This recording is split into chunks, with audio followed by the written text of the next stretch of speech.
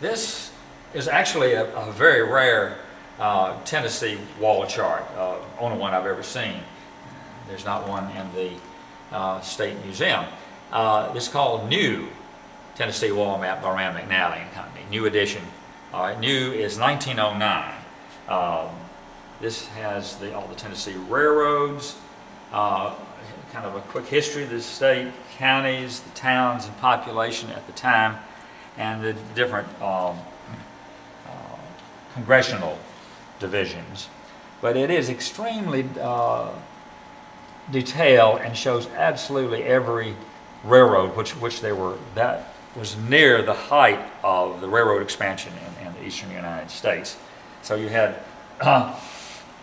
smaller railroads like the one going to Tiptonville, and well, here's one that goes just to Lebanon.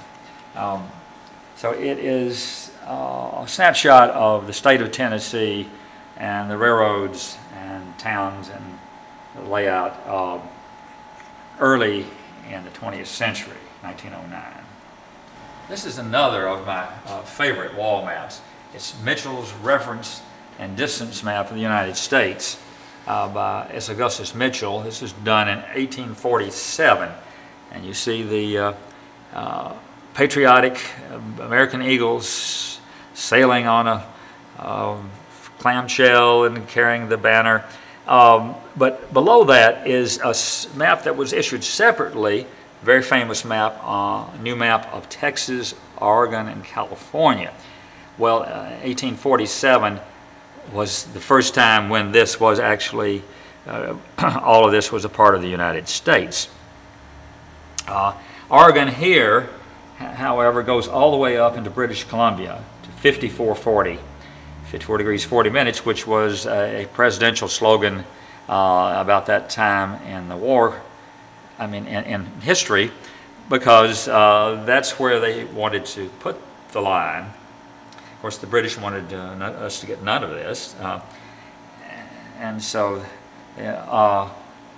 Upper or New California takes in everything over to Texas except for a sliver of New Mexico along the Rio Grande.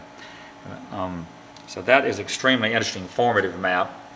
And this is the United States as we knew it before the Mexican War, Texas coming in 1845, and the Oregon accession. And this is amazingly detailed, but it still has such things like the New York Indians who had been moved out here to Wisconsin half a century before, and various tribes, the Dakota or Sioux Indians, and then the only things shown west of the Mississippi are Iowa, Missouri, Arkansas, and Louisiana.